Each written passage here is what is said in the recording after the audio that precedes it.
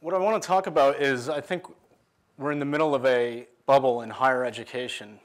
College students are paying more than quadruple in real terms what their parents paid 25 years ago. We've seen students amass over $1 trillion in student debt. That's more than all of the credit card debt in the United States right now.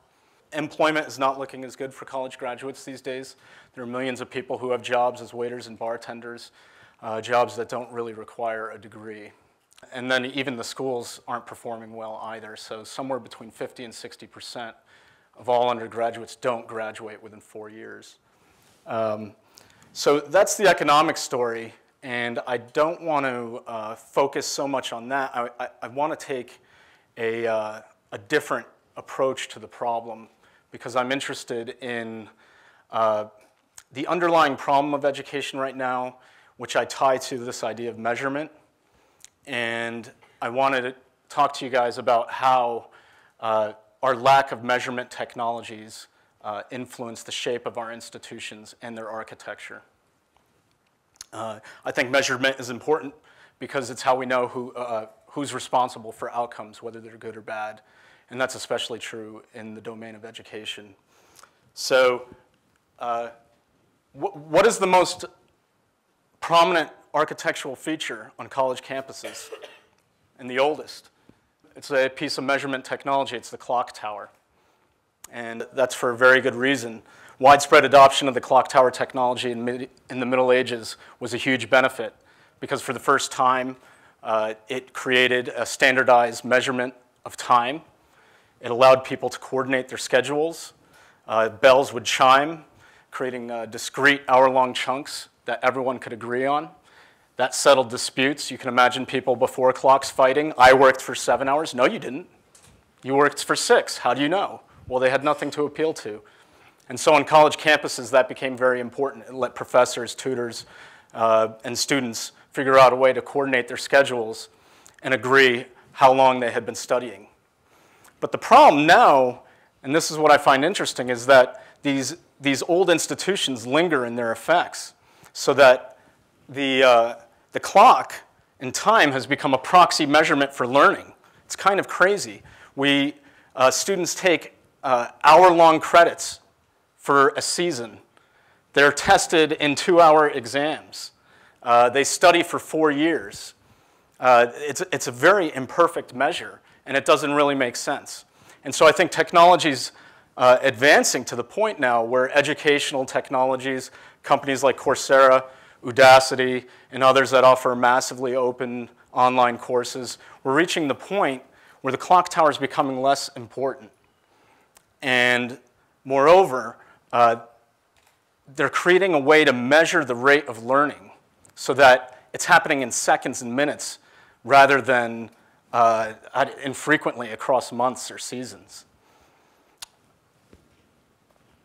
So I'm going to take, I think it's interesting that this architecture exists. I'm going to give a brief history lesson on why these buildings are so grand and why, what that might mean. So this is Admiral Claudesley's shovel. In 1707, he had defeated the French at Gibraltar. He was sailing back to England, and on his way home, fog engulfed the ship. He had no idea where he was, so he consulted with his crew. They tried to determine as best as they could, and they figured they were in open seas. Not more than an hour later, he ran aground on these islands, the Isles of Scilly, off the coast of Cornwall, England. Killed 2,000 people, including Admiral Shovel. And in the investigation afterwards, what the British Parliament determined was that they had no way of knowing where they were. They had no way of measuring longitude. He was totally lost. And so they set up a prize to decide who could discover a way to measure longitude. Here's another admiral. This is Richard Howe. He and his brother were tasked with defeating Washington in the American Revolution.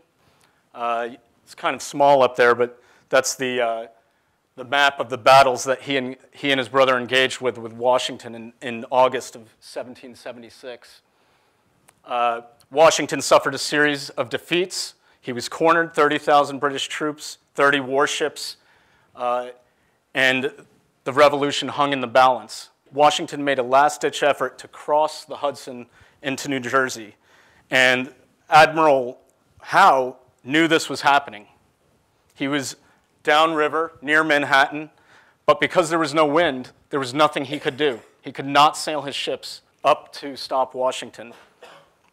So Washington was able to escape and eventually lead the United States to victory. Now, those two admirals had their own problems because they didn't know where they were or they didn't have a reliable power, but this also created problems for the British crown because what they didn't know, what the king couldn't tell, is if anyone was really trying out there. They had no way of measuring performance or monitoring it. If someone was at sea, they could be relaxing in the Caribbean. How do you know I didn't work? How do you know I didn't engage the enemy? Yeah, well, they got away. Well, it wasn't my fault. The wind wasn't blowing. Sometimes we can't judge who is responsible for an outcome when nature is confused with the agency of our servants. And this causes all sorts of trouble because the servant can start to blame nature for the mistakes that the servants are making. They can hide because there's no way to prove it.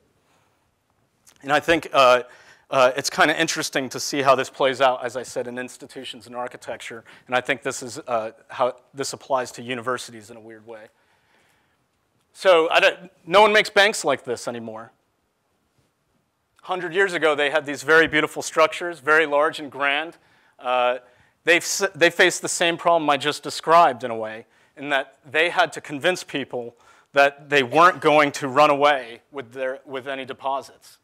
They were kind of like the British captain. Now, the Crown had ways of solving this problem. The banks had a way of solving this problem.